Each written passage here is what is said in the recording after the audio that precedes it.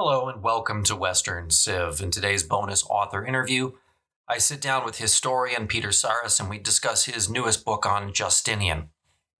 It really is an all-encompassing historical biography. It touches on every aspect of Justinian's life and his impact on the Byzantine Empire. There's whole sections on, of course, military affairs, Belisarius, the Sassanid Persian Empire, and the reconquest of the West. There's also lengthy discussions of domestic policy, specifically Justinian's involvement in theology, which is a fascinating topic in and of itself. The historian discusses the rise of Hagia Sophia in the church and the miracle that was in terms of its construction. There's something in this book for everyone. I know a lot of my listeners are avid Roman history fans, and so this is going to be right up your alley. Now, the book is several hundred pages long, so we do not have time to get to everything. I tried to touch on what I felt were some of the most interesting highlights and also some of the more interesting historical what-ifs. But if you're interested in more information about Justinian, go ahead and click the link in the show notes to purchase the book. You will not be disappointed. And so, without further ado, here's the interview.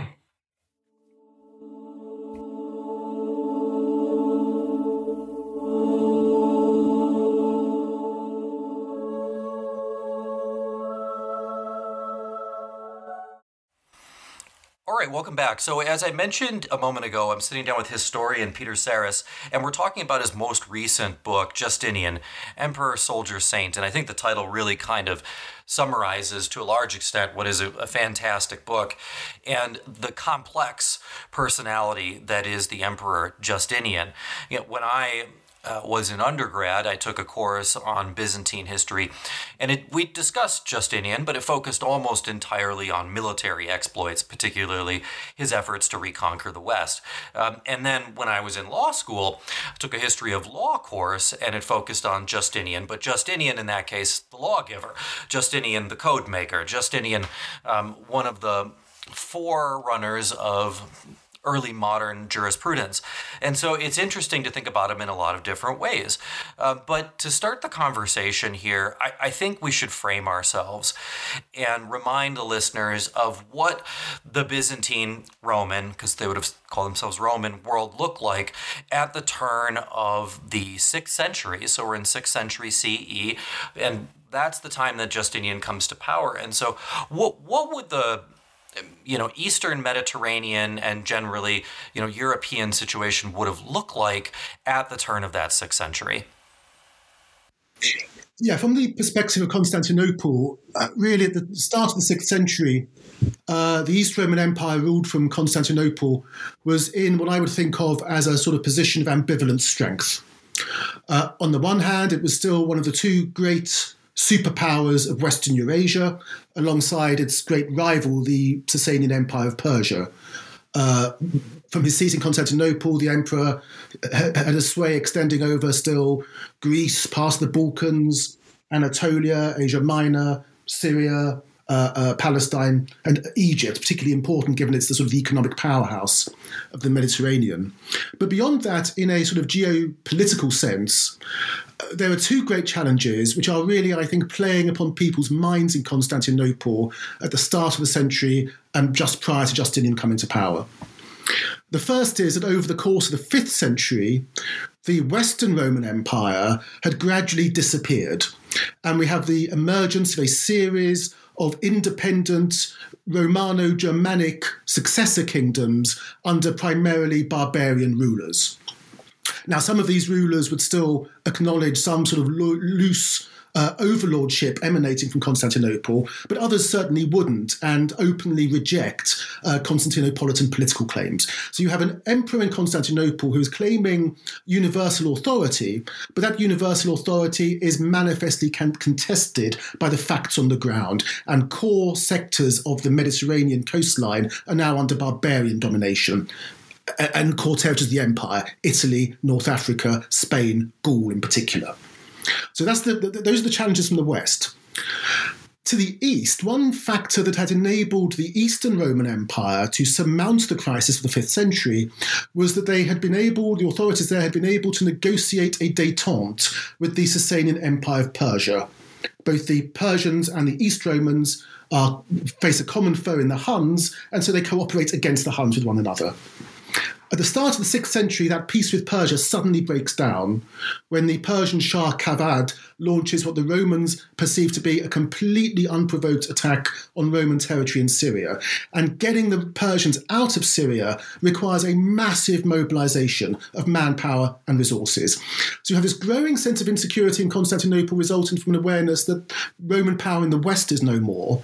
And now this intense sense of insecurity across the lands of the Near East, which also plays into political conditions in Constantinople because many members of the Senate there own estates in the East.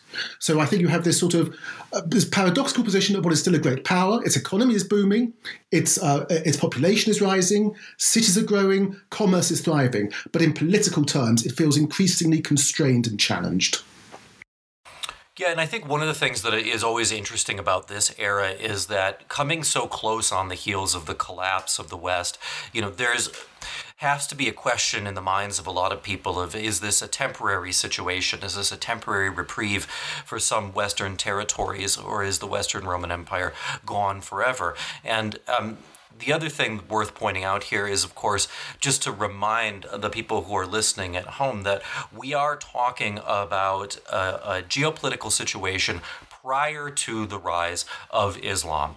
So just bear that in mind as we're going forward here, that is going to be a major shakeup that does come in the future, but postdates Justinian. Now, getting to Justinian more specifically for a second, he isn't someone that you would expect to come to power, certainly not in his early formative years. And the way that he does come to power is kind of interesting and leads to some interesting historical what-ifs. So I was hoping you could kind of walk through a little bit of Justinian's background, his family, and how does he wind up being in this position of becoming arguably one of the most powerful men in the world? Yeah, so I think we have to wind back a bit to the middle of the 5th century. Justinian is born around the year 482, but we need to go back a little bit before that. So Justinian and his family really come from the region to the sort of south or southwest of the city of Niš, Roman city of Naissus, in what's now sort of southern Serbia. And Justinian would later found a city near the village where he claimed to have been born, the remains of which you can still see. Now, in the mid to late 5th century, this was really the empire's sort of Wild West. It's a zone which had been subjected to massive military insecurity in the middle years of the 5th century, subjected to Hunnic attacks and attacks by Goths, which clearly did enormous damage to the local infrastructure. At the time when, around the middle of the 5th century, this is probably a region where it's not clear who's in control. The Romans are claiming it, other barbarian groups are claiming it. It's probably a sort of no man's land where no one group is in total control, but where poverty is endemic, disruption has been massive. Now, Justinian's family are basically peasants, it would appear, from the region around to the south of Naissus.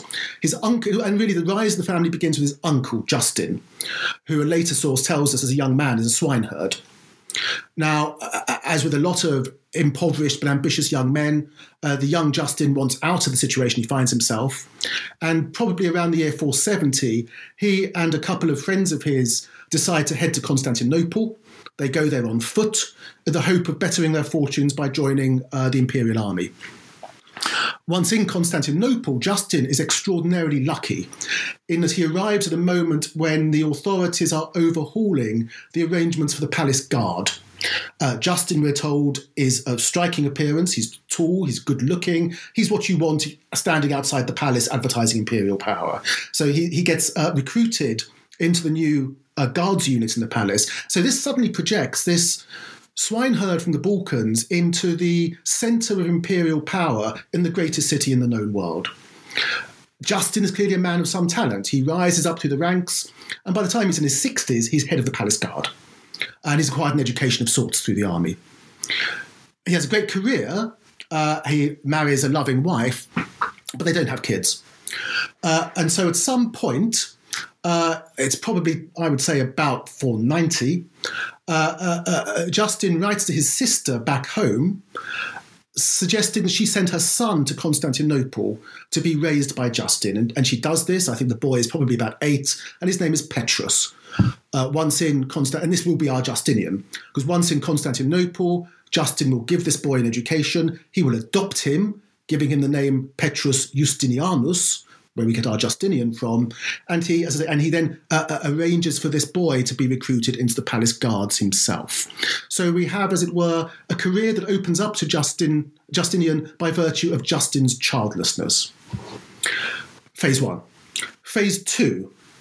Around the year 518, in the year 518, the Emperor Anastasius is ailing and then dies. But he hasn't made arrangements for his succession, and there's a struggle for power at the palace court. And finally, no one can agree on between any of the obvious candidates. So they agree on Justin to be made emperor as a sort of a compromise candidate, in the expectation he won't be around for much longer. He's in his late 60s now.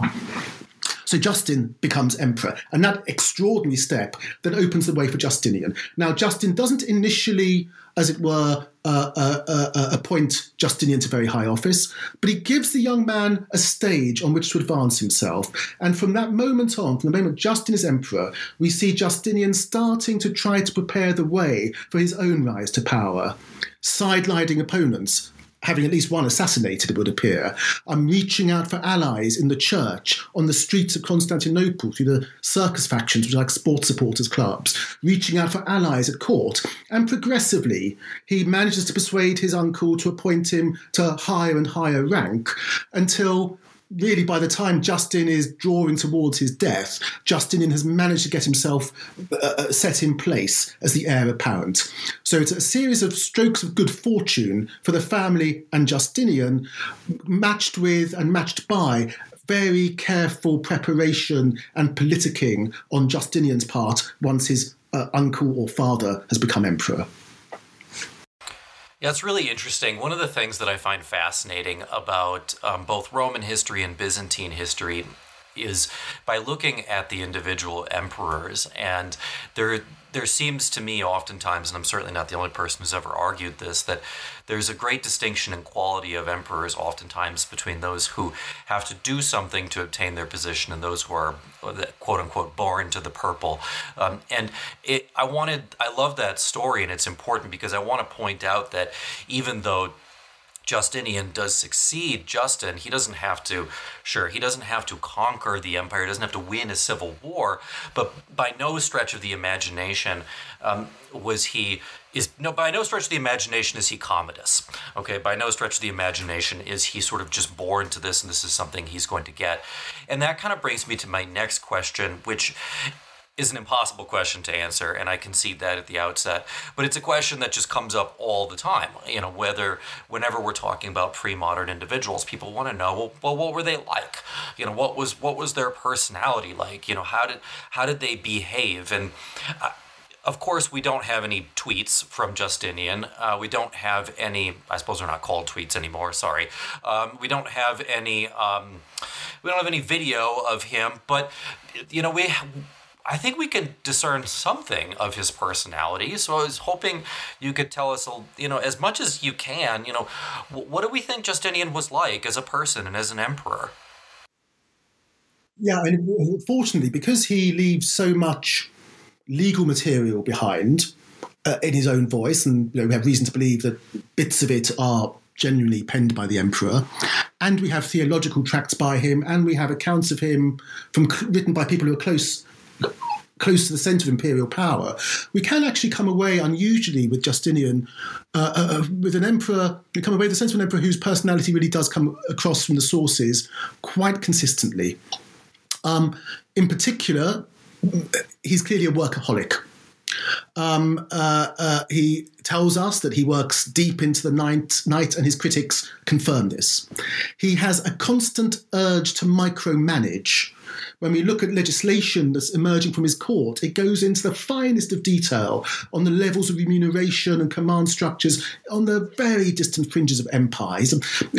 He's sometimes been compared to Stalin, and that comparison is largely to do with this obsession with micromanagement. He has a fiery temper, and we see him losing his rag on a number of occasions, even with quite high-ranking holy men and priests. He has a very prickly sense of his own dignity, which is partly informed by the fact that, as you alluded to, he is the son of someone who's become emperor, but the family's background is quite obscure. They're from quite an insignificant background. Surrounding him at court are lots of members of very prestigious Roman senatorial families, and his sense of his own dignity and his sensitivity to being slighted is, I think, sharpened by that. He's constantly in a hurry.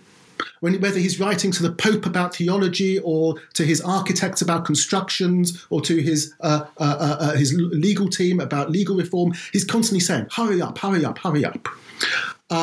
And then in terms of his own mindset, one thing that is a uniting thread from prior to when he becomes emperor all the way to his dying days is he is fascinated by theology and obsessed with Christian doctrine in a way that's really very unusual.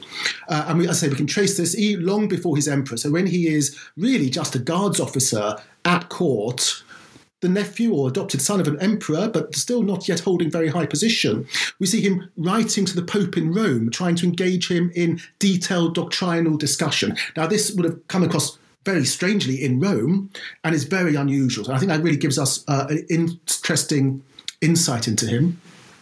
He has a romantic streak in that, rather like his uncle, he marries a wife, it would appear, the Empress Theodora, really. It's only explicable in terms of a love match. I mean, she is a very lowly background herself, and he could have acquired a much posher wife from court circles who would have been much more politically useful had he wanted to. And there are flashes of a sense of humour. I think I found one joke in the entirety of his legislation. It's a very lawyerly joke, but we don't have. I'm not aware of many other jokes from Byzantine emperors. As a ruler, he has enormous difficulty letting go or delegating responsibility. And perhaps tied into that, he has a tendency to exhaust those he works with. As I was driven on by a very strong sense of moral purpose, which ties in to the theological interests as well. Yeah, when I picture the emperor Justinian, I oftentimes picture someone. I mean, there's the famous mosaic from Ravenna, which is probably the image that just about everybody has when they think about Justinian. But I imagine someone meetings all day and then wandering the halls of the palace, unable to sleep at night, consumed by thoughts of things going on in distant reaches of the empire. And it is remarkable the level of micromanaging that he attempts. And I say attempts because we are, this is the classical age. A message travels as fast as a horse can ride or as fast as a ship can sail. So circumstances oftentimes may have changed dramatically by the time the message goes from wherever to Constantinople and then from Constantinople back. So to think that you're going to be able to send relevant orders is kind of an interesting theory for him to think. But I want to then ask a little bit about, you talked about this, about the rise of Sassanid Persia. Well, not the rise, but the breakdown of peaceful relations between the Roman Empire / Byzantine Empire and the Sassanids at the start of the 6th century. And Rome always has done typically well when it has peaceful relations with whatever permutation of the Persian Empire it happens to be dealing with, whether that's the Parthians, the Sassanids, so on and so forth, and tends to struggle more when it has to engage in military affairs. And I think to an extent that's because, they're the only two quasi modern states. They're the only two states capable of marshaling the resources to engage in lengthy wars of conquest. Yeah, I mean, you've got different tribal entities. You've got the Avars, you've got the Huns, who might from time to time strike in, but you're not necessarily concerned that they're going to take large swaths of territory and hold it. That's not the case with Persia. You might legitimately lose Antioch and not be able to get it back. So it's a big, big, big problem. What does Justinian do as a way to try to confront this rising threat that's, I suppose, reignited in the East?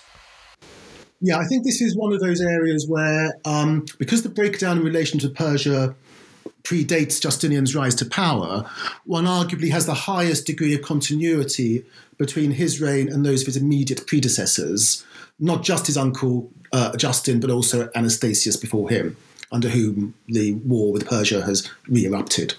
So, broadly speaking, one distinguishes between the direct frontier zone between the East Roman Empire and Persia. That's essentially the frontier between modern Syria and Iraq, to all intents and purposes.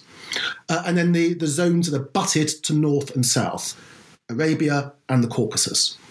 In that direct frontier zone, Justinian follows in the footsteps of his predecessors in a massive program of investment in the defensive infrastructure of those eastern frontiers, trying to achieve a measure of sort of defense in depth, trying to limit the damage that any marauding Persian foe can inflict if they break through into Roman territory.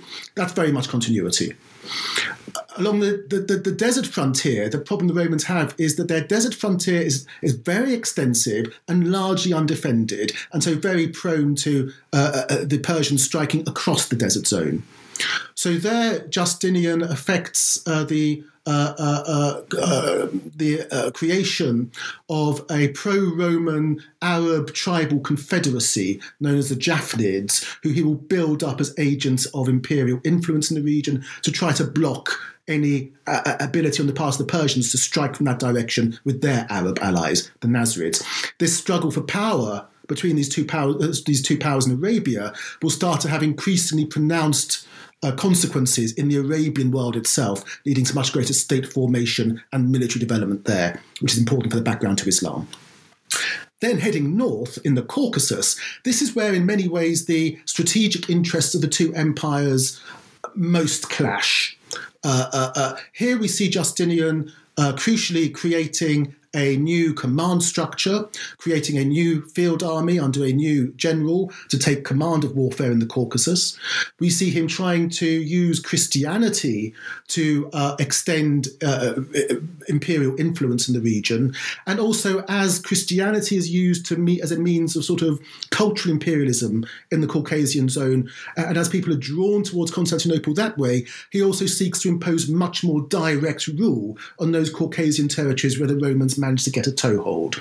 He tries to more fully integrate Armenian territories. He tries to impose direct rule on other frontier ones. So we have this combination of military tactics, diplomatic tactics, fortifications, but also in terms of the diplomacy, especially later in his reign, he will really play upon a key feature of the Sasanian Empire. The Sasanians perceive themselves to be massively vulnerable to attack from the world of the Eurasian steppe that stretches out east towards China. Hunnic attacks in preceding centuries had done massive harm to the Sasanians. So every time the Persians appear to be under pressure from a nomadic foe, Justinian intervenes to try to extract greater concessions from the Persians. And we see him deploying that strategy, I say particularly at the end of his reign, but it is a theme throughout when he engages with the great superpower rival to the east. Yeah, it's interesting. A lot of times, I'll listen to people who are very critical of the Byzantine Empire, and I'm just going to use that term just to draw a distinction between that and the unified Roman Empire for the purposes of right now, who are very, very critical of the Byzantine Empire for being, they're too diplomatic, as opposed to, the power of the Roman legions, marching across the world, which I think that ignores a couple of things. First of all, war is uncertain. There's no indication that if you go to battle that you're going to win, especially with an evenly matched opponent. And second of all, let's just face it, wars are kind of expensive, and diplomacy is a lot cheaper. And it's a lot cheaper to get someone else to fight your war for you if you can. Certainly, as you point out, Justinian's intervention with the tribal peoples of the Arabian Peninsula is going to some extent facilitate the Arab explosion of military expansion that's going to come later on. But he didn't know that at the time. And I'm not going to sit here and Monday morning quarterback him from thousands of years ago. I don't think that's worth anything. On the very important thing you just raised about the subsidy, I think Justinian is perfectly willing when he deems it appropriate to buy peace with Persia through massive diplomatic subsidies. And there is an interesting correlation I've spotted before in the 6th century whereby, because Justinian is, in terms of his career structure, a military man. He's in the palace guards. That's the sort of the mindset he's inculcated with. In general terms, it tends to be in the 6th and 7th centuries Roman emperors or Byzantine emperors of military background who are most willing to pay for peace. It's the civilian emperors whose, as it were, political base are most anxious about their tax money being given away to barbarians, who are most inclined to be aggressive on that front and to prefer war over diplomatic subsidies. And that's a very interesting correlation, and Justinian very much fits into that model. As you say, the military have a great appreciation of the dangers of war once it kicks off. Yeah, I mean, it's true. It's also true. I mean, if you even want to look at more modern history of most American presidents who have engaged in most of the major conflicts are not the military presidents. They're not. They tend to be the civilian presidents. So it is interesting that, and I think that is a theme that kind of runs throughout much of history, is that people who have engaged in combat are much less willing to roll the dice on other people's lives than those who have not, which I suppose makes sense from just a practical standpoint. But not to jump around a bit, but I want to make sure that we do cover all aspects of Justinian. So I want to ask about the law code for a moment, because his roles as a lawmaker are really unprecedented in a lot of ways, and incredibly dramatic. And I wonder if maybe if you want to look at, long-term contributions to society, if maybe this isn't the most important contribution that Justinian bequeaths to sort of the Western world, is this incredible law revision that he undertakes. So I wondered if you could talk about that, about what is he seeking to accomplish by this, and just how big of a project are we talking about here?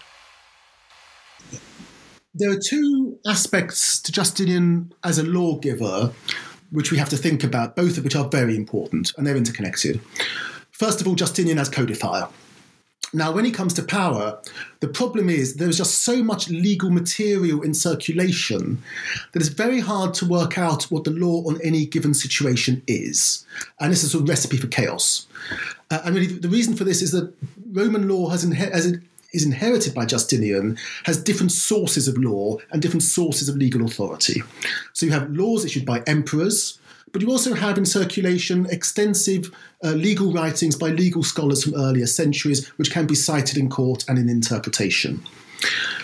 Now, an effort had been made earlier in the 5th century to impose some order on laws issued by emperors. And you have the collation of the so-called Theodosian Code in the early 5th century. But since then, many more laws have been issued by the subsequent emperors. So again, that problem has returned. There's just a lot of legal enactments. Sometimes they're contradictory. How do you decide between which laws? An attempt had also been made to try to give priority to some legal scholars and their writings over others. But even in terms of those given precedence, you're still talking about, sort of around 3 million lines of Latin text, or 2,000 volumes. So this is a huge, massive material for people to try to marshal when deciding the law. Now, Justinian decides very early on in his reign to impose order on this situation and to edit and boil down these legal texts so as to express a single unified opinion and will presented as that of Justinian. And it's a sign of how successful he and his commissioners are that it's almost impossible for us to really work out in any detail now what Roman law was like before they got to work, because they're so good at, as it were, airbrushing out what they don't approve of. So we have, first of all, the order 528, a year after he comes to power, to issue his own codex, replacing the Theodosian Code, reforming all the inherited legislation issued by emperors to express a single unified will and model, as it were. removing contradictions and what have you. That's initially complete by 529, although there's signs that his law commissioners have done it in too much of a hurry because he's been urging them on too aggressively, and they end up having to produce a second version in 534. But then more extraordinarily, he tries something which no one had ever tried before, which was to impose order on this swirling mass of juristic opinions written by the legal scholars, the so-called jurisconsults. And in an extraordinary programme between 530 and 533, his law commissioners go through these inherited legal texts and reduce them by 95% to create this extraordinarily condensed version of Roman legal thinking, which can be used more readily alongside the laws of the Codex. Now, it's still a massive work when it emerges. I mean, Justinian's Digest is still 1.5 times the size of the Bible, but it's an extraordinary achievement. And Justinian tells us when he started giving instructions that it be put into effect, the compilation of the Digest, many said it was impossible. Others say it would take 10 years. His Lord Commissioners get it done in 3. At the same time, they also produce a new legal textbook, the Institutes, which is like a map of the law, showing how these different bits of the law and Roman law as a system cohere and operate. So that's the codification, and that is the form then in which Roman law will be received by subsequent European societies, and really it's the common law of Europe until Napoleon issues his own code in the 19th century. But at the same time, he's also issuing an enormous amount of legislation himself. And once again, here we see his real interest in the law long before he comes across his chief legal officer, Tribonian, who he relies upon for the codification to a great extent. And we see this from the fact, for example, that Justin the First, his uncle, wasn't a lazy administrator or a lazy emperor, but we have this period of 5 months during which Justinian is co-emperor alongside Justin, because Justin is now ailing. And it is a remarkable fact that 1/3 of all the laws we have from Justin's reign are issued during those 5 months when Justinian has managed to get himself alongside him in power. In his 8.5-year reign, we have about 30 laws that survived from Justin as emperor. For the first 8 years of Justinian's reign, we have over 400. I mean, the pace of legislation just skyrockets, and we see him intervening on almost every aspect of life as lived in Roman society at this time. He's codifying the Roman law of marriage. He's Christianizing it. Every aspect really is addressed. And he starts to push Roman legal thinking in fundamentally new directions, which are also going to lay the foundations for really Byzantine law, which has very different conceptions of things like the family, for example, as compared to classical Roman law. And this is something emerging from Justinian's court during this extraordinary period of legal activism. Yeah, it's interesting as you're talking, I don't want to I don't want to call other previous Roman emperors or Byzantine emperors lazy, but certainly by comparison to Justinian, most people look like, oh, what are you doing taking Saturdays and Sundays off? He works nonstop, and this is the sort of project that only somebody who has this level of sort of dedication to the state and to statecraft is going to be able to undertake. And it's just, if you take nothing else away from this conversation today, just remember that when you think about European common law, and to an extent American common law, because of course we adopt English common law as well, it forms the basis. It comes from Justinian. Justinian, like you say, we don't really have a sense of what Roman law was prior to this point because of the massive reorganization and restructuring and to an extent streamlining of everything that we have. I mean, that's a huge takeaway. Another one that I want to ask about is Hagia Sophia, which of course, the massive church constructed net today. Of course, it's I think it's actually a museum, or maybe it's a mosque. I can't. Oh, it's a mosque again. Okay, thank you. I know that it had gone both ways. So, but I think it's, to understand what someone would have experienced in the 6th century, visiting this site, I think is just almost mind-blowing. You write the book, it's nothing less than miraculous, the construction of this building. And I wanted you to break that down for a second, because I think after reading that, your chapter or your section of the book on the Hagia Sophia, I came away with that exact same word, miraculous. This is nothing less than a miracle. And I think people in that time period would have seen it that way too. So what is it that makes the construction of Hagia Sophia so miraculous? Well, I think for those worshipping within it, and this is something very hard to really appreciate when you go and visit the building in its current state, not the modern building, in its current state, due to the number of windows and what have you that have been blocked out, is that the Hagia Sophia, as reconstructed by Justinian after the Nika riots, is an extraordinary combination of acoustic engineering and lighting engineering,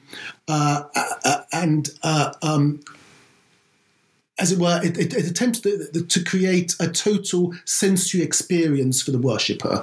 And we've become more and more aware of this thanks to fantastic work being done by acoustic engineers and also by musicologists, such as the group who perform in the US a lot, Capella Romana, have done amazing work reconstructing the liturgy of the great church at its heights. And when you draw these things together, you get a real sense of the very careful, the extraordinary evocation of the numinous, which the authorities are aiming at and which they achieve, because even Justinian's critics, like Procopius, emphasize this.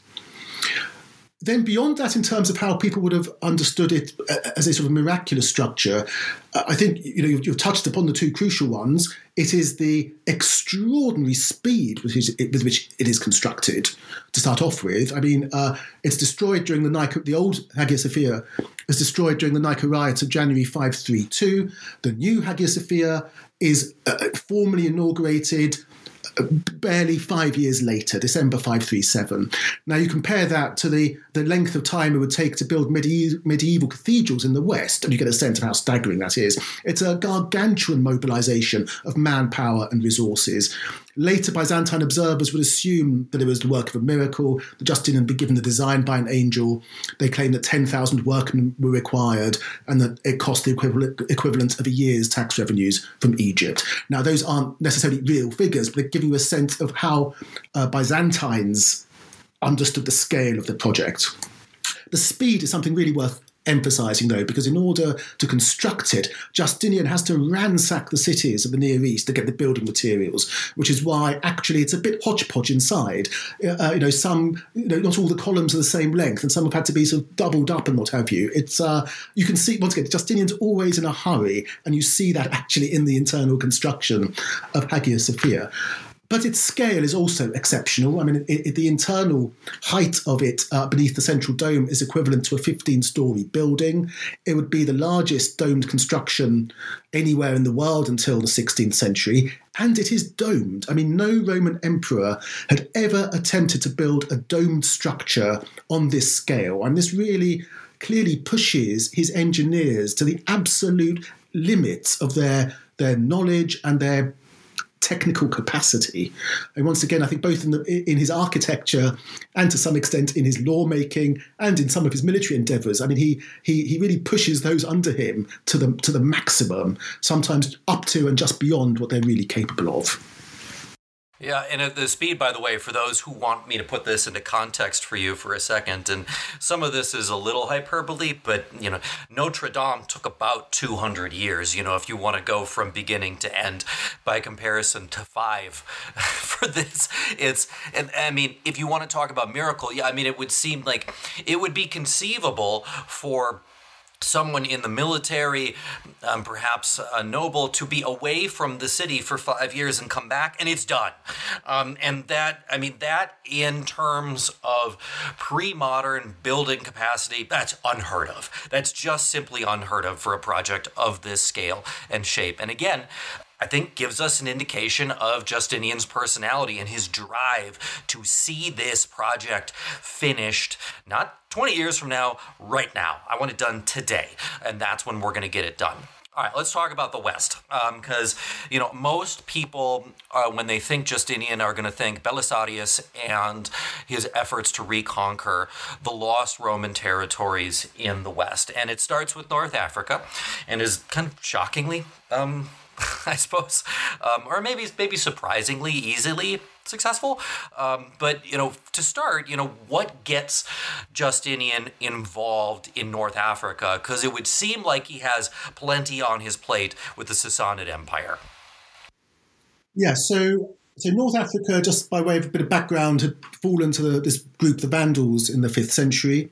Carthage falls to them in 439, and they establish a very prosperous and it would appear, stable kingdom initially. Now, the Romans had last attempted to intervene there in 468 when an imperial fleet had been destroyed by the fire ships of the Vandal king Gaiseric. The Byzantine armada is wiped out. And thereafter, the Byzantine policy is one of positive engagement, really, insofar as they can. But there's, I think, a sense in which the authorities in Constantinople are always minded to intervene in Africa if they get the chance. One reason is because it's so prosperous, so the landscape of North Africa is good for tax revenues if you can get it back. Second, the Vandals have a major fleet, and that can pose a threat to East Roman continuing control of the sea lanes of the central and eastern Mediterranean, should that be a problem. And lastly, the Vandals are followers of a 4th century churchman called Arius, who was regarded as a heretic in Constantinople. And there are constant reports of the members of the imperial, the so-called Catholic or Orthodox Church, being persecuted at the hands of the Arian Vandal authorities. So you have all these reasons for Byzantium to be minded perhaps to intervene should the opportunity arise. Now, Justinian has courted previously the heir to the Vandal throne, a certain Hilderic, who had come to power in 523, and under whom the treatment of the Catholic clergy seems to improve, and we start seeing a diplomatic tilt back towards Constantinople. But Hilderic is not a very militarily effective king, and in these early medieval societies in the West, military effectiveness is the key requirement for good kingship. And eventually, by virtue of his military failings, in 530, he is brought down by his cousin, Gelimer.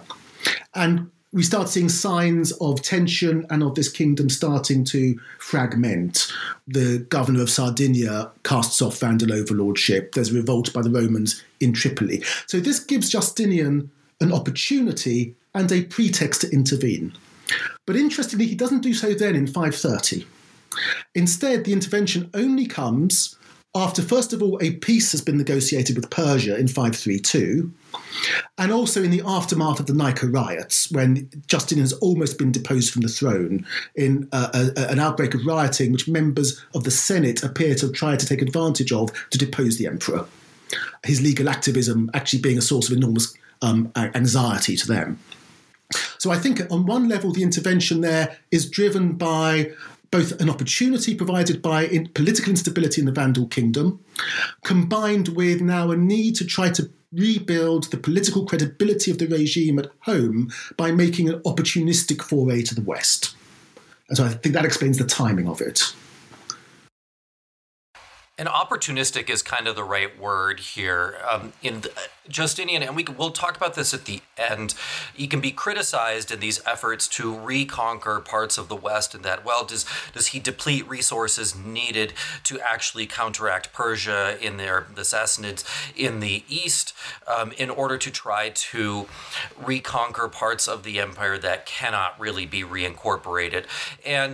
But to an extent, if you are looking at where can we be militarily successful for the least cost, certainly the Vandal kingdom of North Africa looks much more like an easy target compared to the Sassanids to the east by a million stretches of the imagination, and they prove to be. The other thing that is always worth remembering is that we have to disabuse ourselves of what comes to mind when we picture North Africa right now. Because what we picture North Africa right now would have not been what North Africa was like during this time period. It was much more agriculturally productive, much more fertile. It would have been a useful portion of the empire to add it back and bring it back into the Roman sphere of influence. Belisarius is dispatched under, as you indicate, and is successful in winning a pitched battle against the Vandal kingdom and essentially toppling it over.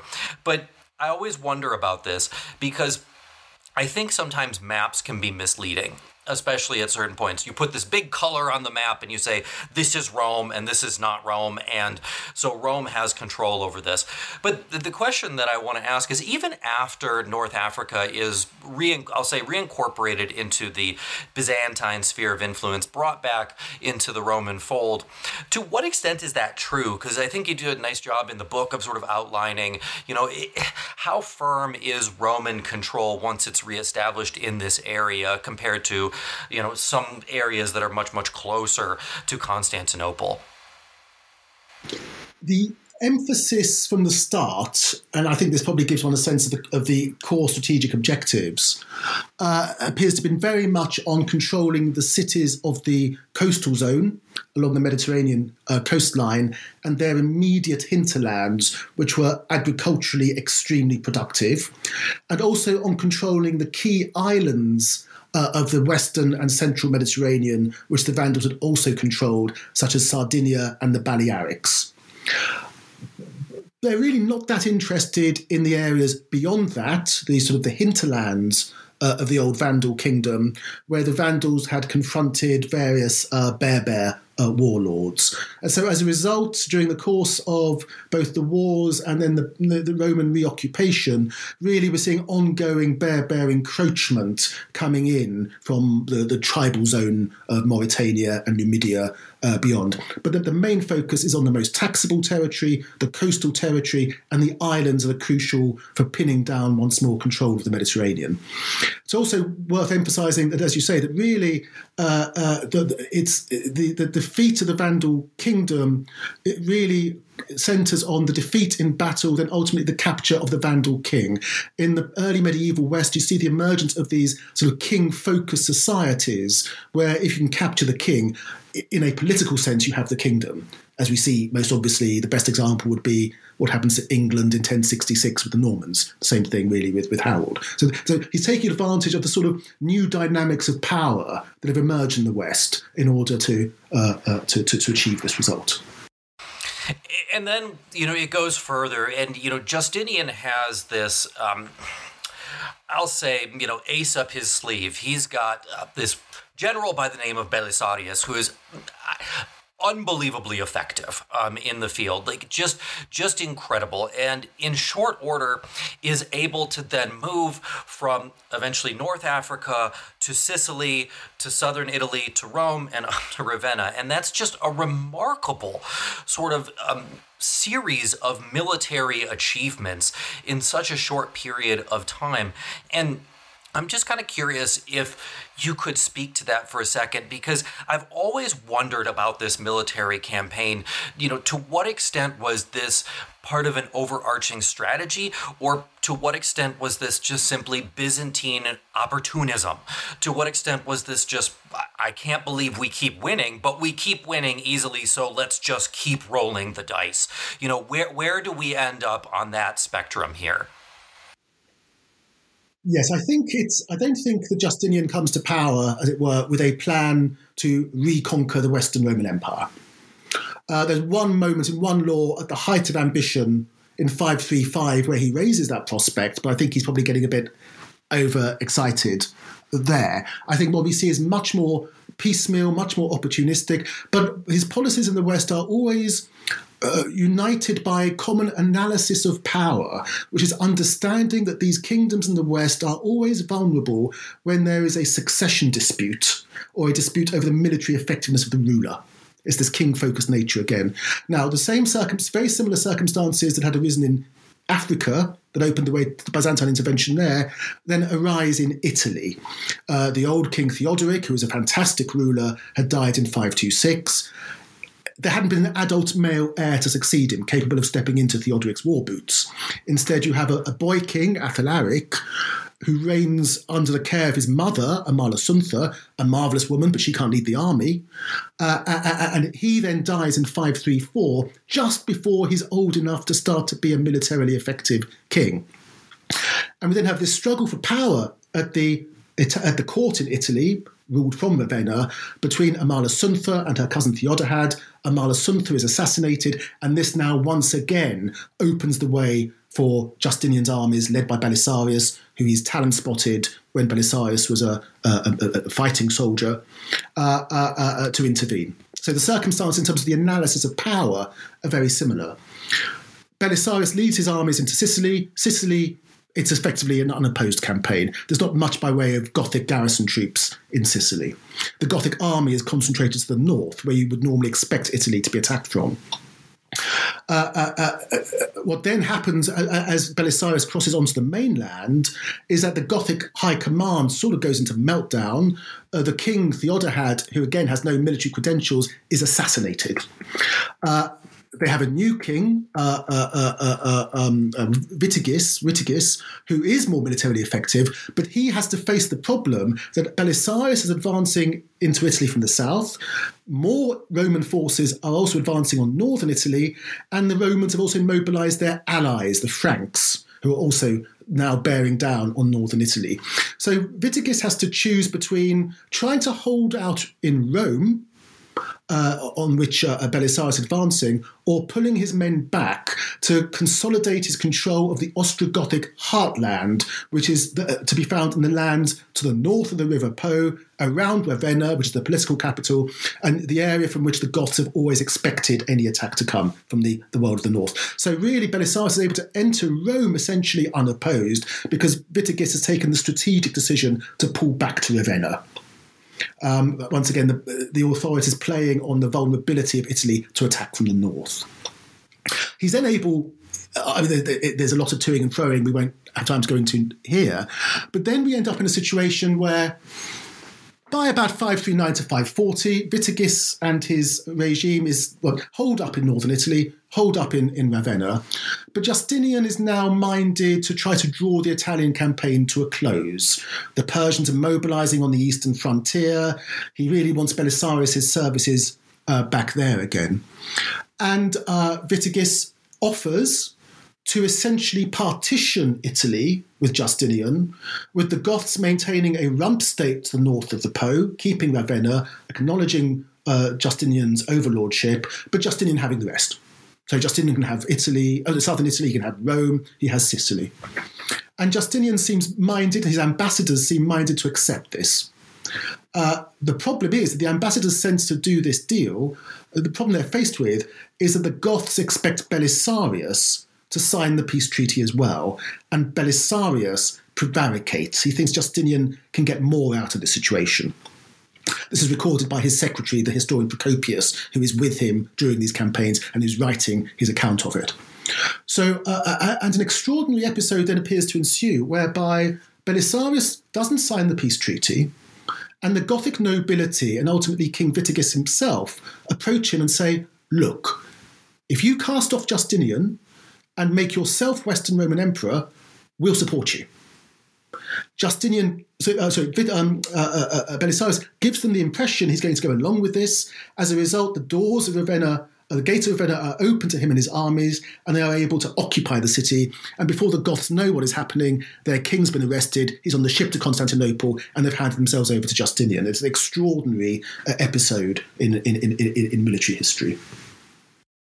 Yeah, it is interesting because it is a series of events, and what Justinian is really good at doing here, and what this example shows, and also what you brought up previously of taking advantage of whenever the Persians are attacked by one of those steppe peoples, is he's excellent at recognizing when there is the opportunity, when there's the opportunity to intervene, and he doesn't pass those opportunities by.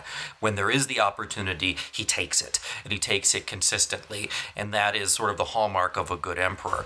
But it's interesting. Yeah.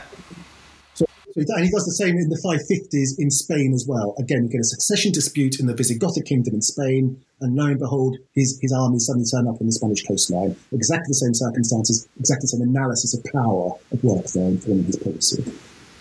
Yeah, but then of course, something happens in 541 that's going to sort of change Justinian's fortunes, and that is that from one of the plague foci that are natural in the world, bubonic plague erupts, and the plague of Justinian begins. And the plague of Justinian is obviously going to has a dramatic effect on the latter half of his reign. And so I was hoping, before we get to our last question, I was hoping you could talk a little bit about the plague and how it impacted his overall fortunes. And I often wonder, I think there's a historic what if here of what happens if the plague doesn't occur. What happens, and I know it's an impossible question, is he able to accomplish more? I think obviously the answer to that is probably yes. If the plague doesn't happen, or, would the last years have played out in the same sort of fashion?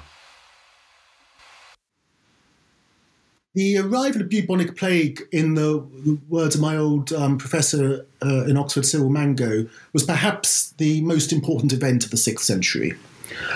In the absence of modern medicine, bubonic plague is one of the most devastating diseases known to mankind. And as you say, in 541, we have the first securely datable outbreak of this disease in the history of the Roman Mediterranean. Possibly visited North Africa a few centuries earlier, but this is the first truly trans-regional pandemic of it. It reaches Constantinople in 542, where we're told Justinian himself contracts the disease, but miraculously survives. It soon is in Armenia, Italy. It even reaches where I am now, so half an hour from the cottage I'm sitting in is an Anglo-Saxon burial site at a place called Edict's Hill, where a few years ago we found evidence for a mass mortality episode to do with the Justinianic plague there from, again, the mid-6th century. So it's even reaching rural parts of the Anglo-Saxon world. Now, I think that this will have this will cause mounting difficulties for Justinian over the years ahead. Initially, we see him and his courtiers introducing a series of crisis-driven measures aiming to sort of shore up the fiscal and legal foundations of the Roman state as mass mortality episodes lead to problems collecting tax revenues, problems raising troops for the army, legal confusion as to who owns what, as so many heirs are dying in quick succession.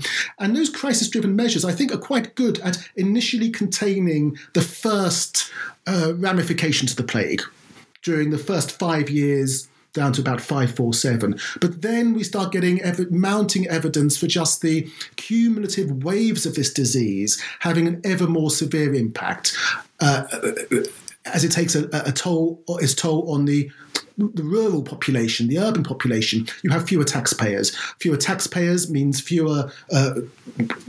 less revenue with which to pay the army. The harder it is to pay the army, the harder it is to fight wars to both east and west. And the problem for Justinian is from the early 540s, you have now simultaneous warfare in the west and against the Persians, and an increasingly problematic situation in Africa as well, due to bear pressure and military mutiny as military pay isn't forthcoming. So I think in many ways, as I said, it's going to increasingly constrain the emperor's opportunities in terms of military strategy, internal domestic reform.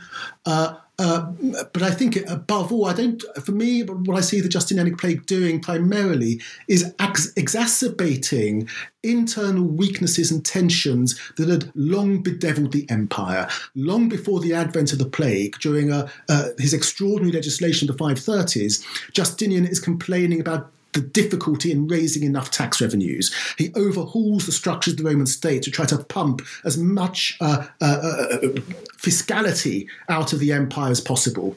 So tax raising is already a problem. He's already complaining that the costs of warfare make it necessary to really improve the tax collecting mechanisms of empire. The plague now raises those fiscal problems to a new order of reality. And I think that's true of some of the political problems as well. Well, and listeners are, of course, very aware that, we just recently went through a pandemic of our own, and those sort of existential crises tend to simply reveal existing cracks and exacerbate them. And I agree with you that to a large extent, that's what this did. Of course, it creates new problems of its own, but any existing problem, it's just going to dump fertilizer on top of. I want to ask, because we're coming up on time, but I want to ask the last question. You posit in the book, I might not get the quotation exactly correct, but did Justinian ruin the empire that he set out to restore? And that I think is a fascinating question that reasonable people can discuss and maybe even come to different conclusions on. But I want to ask, in your opinion, did he? No. I think, in short, it's true that in the second half of his reign in particular, and in the centuries, the decades ahead, under his successors, the empire would face mounting difficulties. In the second half of the 6th century, we have ongoing problems with raising taxes. We have growing fiscal instability. That feeds into growing political instability as later emperors have to try to cut back on expenditures. They try to restrain military pay. And this will lead to military mutinies and civil war, which will then open the way to first Persian and then ultimately Arab conquest. So the empire is clearly getting increasingly fragile and unstable after Justinian's reign, but I don't think we can causally connect that instability to his policy agenda. Really, I think the growing travails of the empire in the second half of the 6th century and in the early 7th are really due to phenomena which are primarily outside of Justinian's control in any meaningful sense. The 530s is a period of major climate change, then problematizes agriculture in a way that has economic consequences moving forward. We have the devastating outbreak of the bubonic plague, which repeats itself. It's not a one-hit wonder, as it were. This is, we have major outbreaks going throughout the 6th and into the 7th centuries. It only peters out in the 8th century. We have a renewed era of instability on the Eurasian steppe that leads to the westward migration of a group known as the Avars. As a result of their migration, new barbarian threats will emerge. The Lombards will migrate into Italy, undoing Justinian's reconquest there. Slavs will start infiltrating the Roman position in the Balkans, hollowing out Roman power there. And as I say, in the aftermath of the Roman-Persian wars, when each of these empires are exhausted, the Arabs will arrive. But this unravelling of the empire that takes place in the early 7th century in particular, I think really is the result of cumulative problems resultant from these great external forces, climate change, plague, migrations, that Justinian, sitting in Constantinople, for all his claims to universal authority and autocratic omnipotence, could never really contain or contrast. Yeah, I agree. I think it's unfair for us to assume that Justinian has more capabilities than the leader of a modern nation state. A modern nation state struggles with pandemics. They struggle with climate change. They struggle with huge external forces. To expect Justinian, as you say, and I think it's correct to point it out again, sitting in Constantinople, he may, in the middle of the plague, dispatch a letter to someone that by the time the letter is arrived is dead. And there isn't anything that he can do about that. He is still dealing with the technological limitations of his age and trying to get things successful. You need to be highly skilled, and you have to get a little lucky. And Justinian had good luck to a large extent at the beginning of his reign. Through the middle and the second half, not as much. And none of that is necessarily his fault. But anyway, well, we didn't get to talk about a lot of the book, but that's because it's an excellent book and it's very detailed. I really recommend it. I hope that people pick it up. We didn't talk at all about theology, and there's a huge portion of the book that's about that, and I know that my listeners are going to be really interested in that. So the book is available right now if you're listening to this, and if you'd like to pick it up, you can click the link in the show notes, and we'll go from there. But thank you so much for coming on. This was a wonderful conversation. Very good to talk to you.